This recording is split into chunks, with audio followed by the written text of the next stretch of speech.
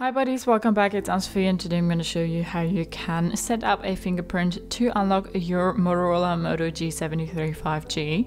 For that, you want to go to your settings and then go to security and now click on fingerprint. We need to put in our PIN first and now set up with our fingerprint.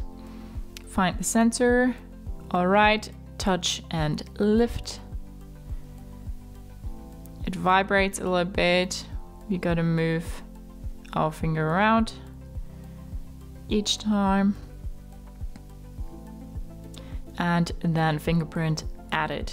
You're ready to use your fingerprint to unlock, log in and make payments.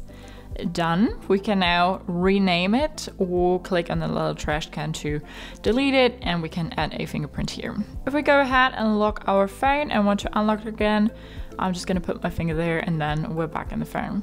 So that's how you can set up your fingerprint to unlock your Motorola Moto G73 5G. Hope you liked it, hope it helped. If so, thumbs up, share and subscribe, and I hope to see you next time. Bye.